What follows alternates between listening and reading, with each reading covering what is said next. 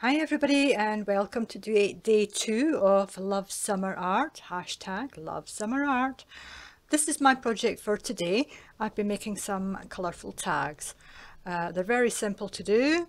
I'm just going to do a quick run through of what I did on these. They're watercolour paper with paints and they'd be nice for obviously gift tags or in your journals or happy mail. So this is one that I've got left from the piece of paper that I was using for these. And to get this effect on the background, all I have done is taken a piece of watercolour paper. I soaked it. This one's just about dry, but just soak it with some water and then just dab some paint here and there. That's all I was really doing, was just doing something like this. And as it dries, the paint spreads out. As long as your paper's wet enough, you could always go back and do that, and then see that paint will actually spread out and give you this pattern. And you can just keep going until you've got whatever you want.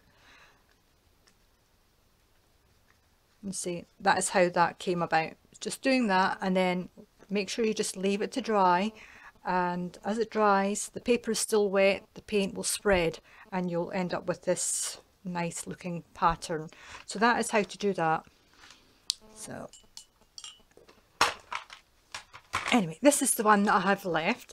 I've cut this one as a rectangular. It's 2.5 by 5. The same as this one. I've rounded the corners on this one at the top.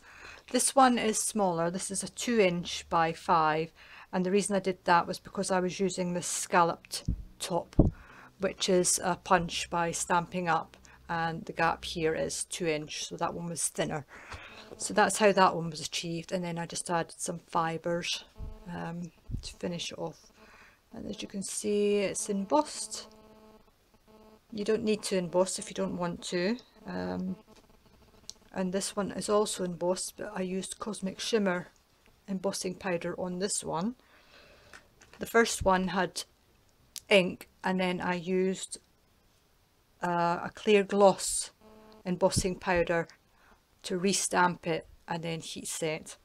So anyway, this one, got my basic card. I've cut the hole out at the top there, and the only thing I've done so far is I've put some script on it just to give the background a little bit more interest, and I used this light blue ink here by Stampin' Up. This is Marina Mist, so I've used that one, and I'm going to use that again to just go around the edges when I've finished. And I've got this stamp, which is a Sizzix stamp. I don't know what it's called, and this one as well that I got in a happy mail. I think this might be close to your heart. I think that's what that one is, but anyway, I got that one in a gift, so I don't know what it is. So for this one, I thought I'd go with the way I did the first one, which was to stamp just in an ink and show you how that looks.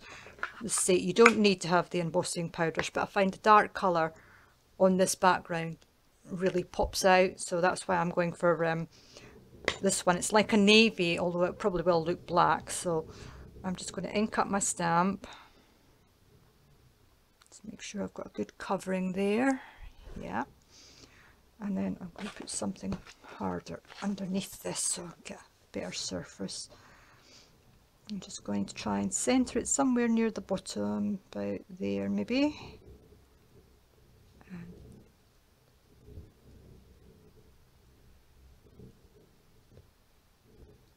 go around, give it a good press down. And there we go, got a stamp. It's not very good contact. I think I've still got some of the embossing stuff on from the last one that I did, but that shall do for now. Just going to clean it off a little bit, and then I'm going to do the same for the butterfly. which is typical, isn't it? It's, look, it's on there. I don't want you on there. Come over there. No, it's not going to stick. Right, okay. So, well, it's got plenty of ink on it. Let's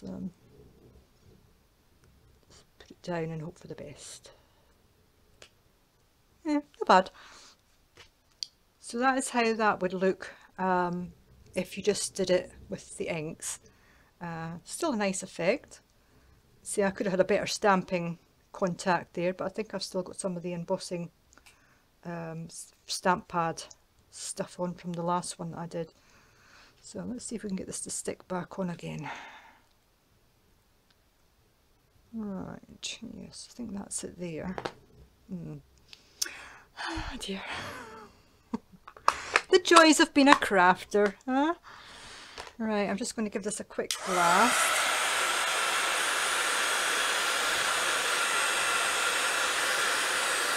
Just make sure that ink is dry. Try and get some of this off my hands. The nail varnish remover actually works quite well, and I'm just making more of a mess. Look at this.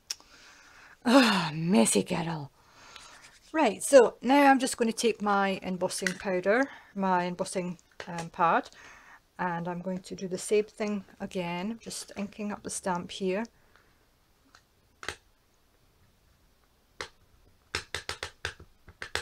And then I'm going to try and just get it back over the top. There. Just going to press it down, make sure I've got good contact there. You probably won't be able to see it, but there should be quite a good impression there, hopefully. Right, let's do the same with this one, and hopefully it'll stick this time. And just get my little butterfly and do the same again, just line it up.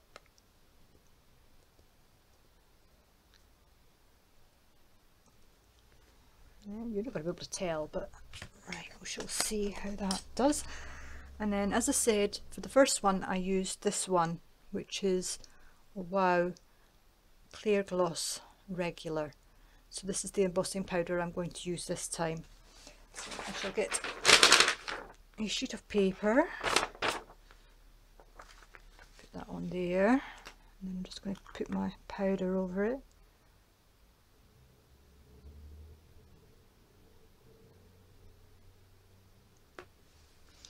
And then just get rid of this, what I can, in here.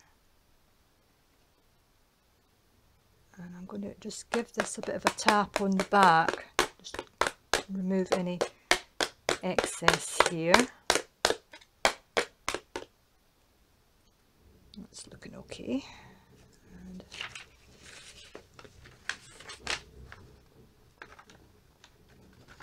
waste your powder. Get a bit more of this. Oh dear, oh dear, oh dear. Yeah, I think it's going to have to be soap and water and nail varnish remover. Right, anyway, so that's my powder on. So now I'm going to sorry about the noise. I'm going to move it further up so I can see it happening.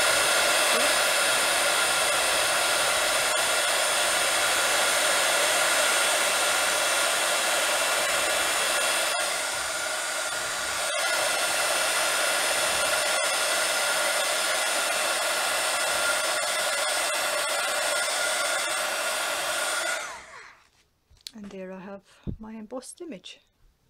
So now it's all shiny and pretty.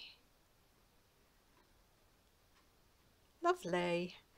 So I'm just going to round off the corners now, if I can find my corner punch, which has vanished. Oh, there it is. Right in front of me and I couldn't see it. So I'm just going to oopsie, round off the corners.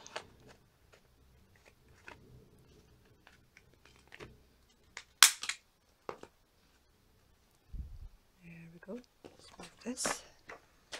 And then I'm going to take that same ink that I had earlier, and I'm just going to ink around, just finish it off a little bit, especially where you've cut it or added it to a background. Cardstock just takes that whiteness away from the edge.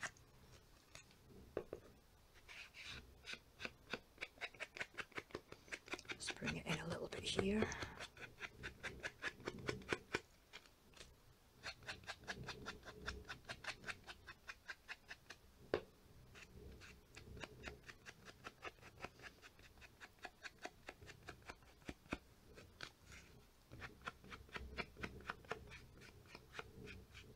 There, it's just looking a bit more finished now. So then you would just add a ribbon or some fibres and you're good to go.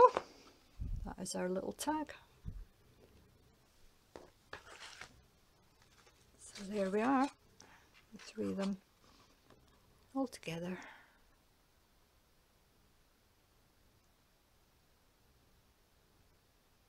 So I hope you enjoyed seeing that.